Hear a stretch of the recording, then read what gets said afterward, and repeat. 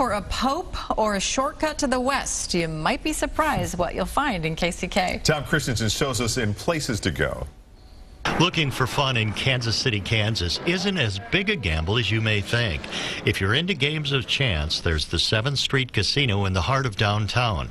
If you think bigger is better, there's the Hollywood Casino on KCK's western edge.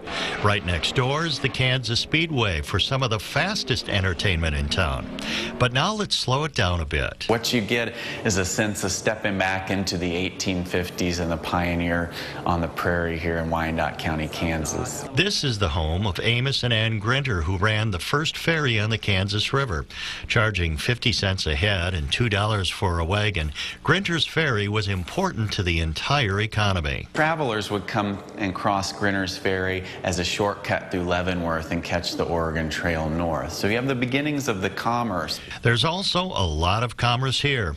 But the Legends doesn't just cater to super shoppers. You can actually learn something here. This is Amelia Earhart. She's a native of Atchison, Kansas. She's one of 80 tributes we pay to Kansas legends at Legends Outlets.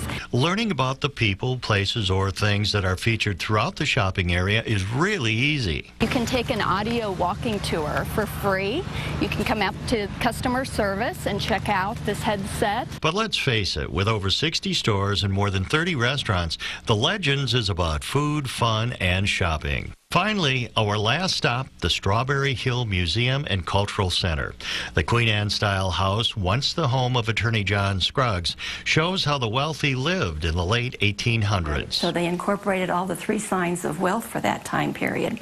The stained glass windows, the solid oak woodwork, and the tower room. The museum focuses on the Croatian culture, but has 9 rooms representing other ethnic groups in the Strawberry Hill area.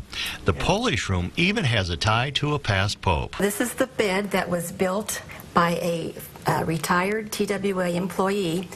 He built the bed to be placed in a TWA plane for Pope John Paul II. You can find more information on all these places on our webpage, kshb.com.